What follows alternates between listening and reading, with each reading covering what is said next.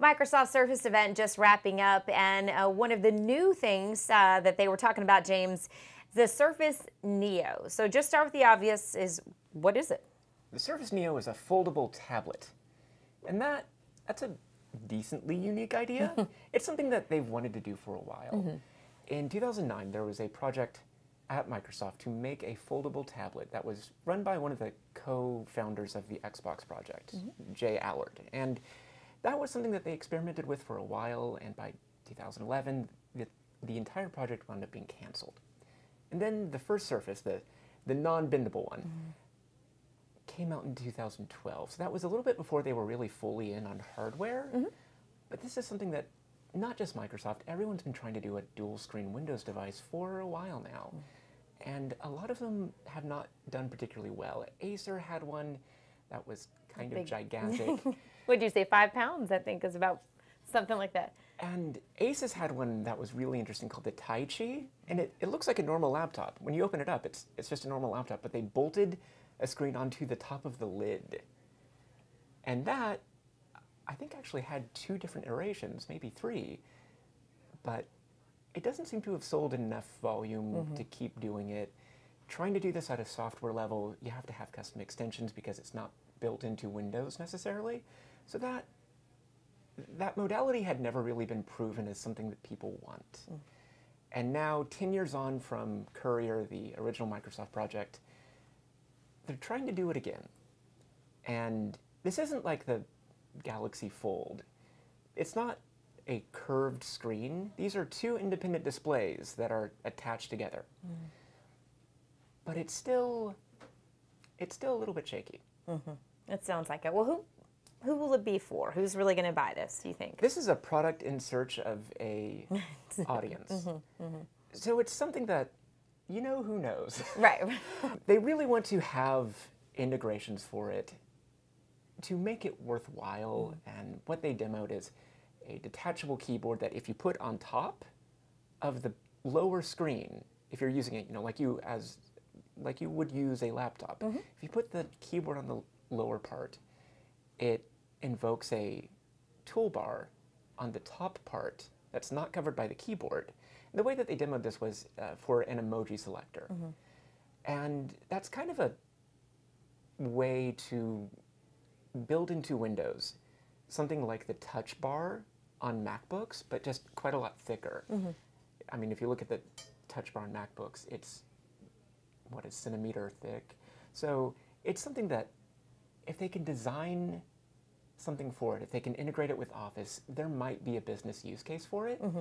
Getting third-party developers in on this might work.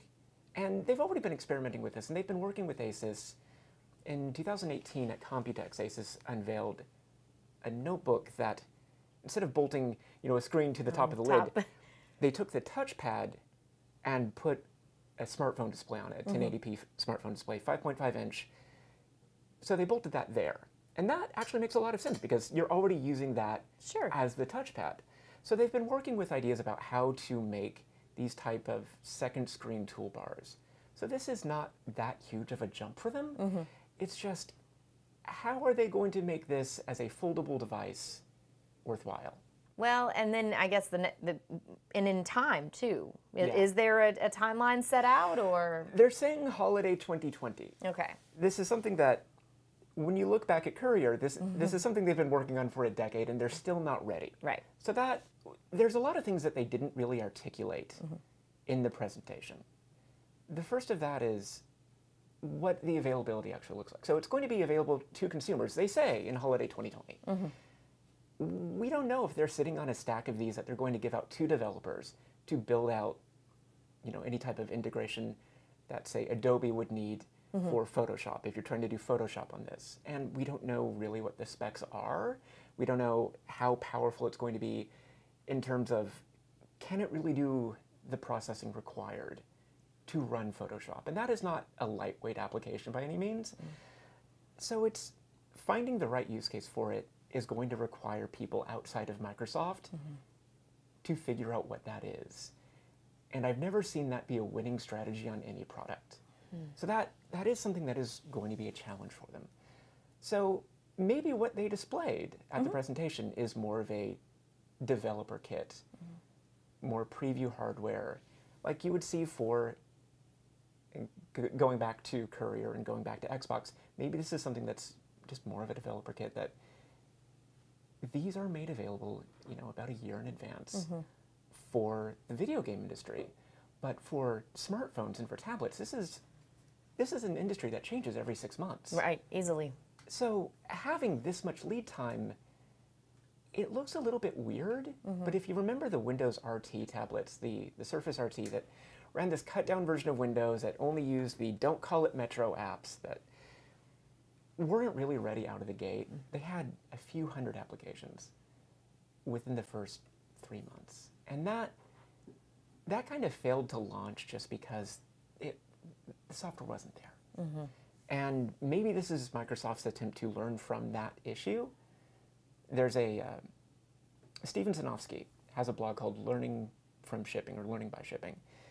And he still talks about the launch of Windows 8 and what type of process that was to build that within Microsoft. And I think there's a lot of lessons to learn from that, and maybe that's why they're doing this the way that they are. But it's just a very peculiar rollout of a product for a company that tends to play really close to for a company that plays really close to the vest as Microsoft does. Yeah, we'll have to just wait and see then. Yeah. And of course, lots of things coming out of the Surface event, and we've got you covered on all the details on Tech Republic and ZDNet. Thanks for watching.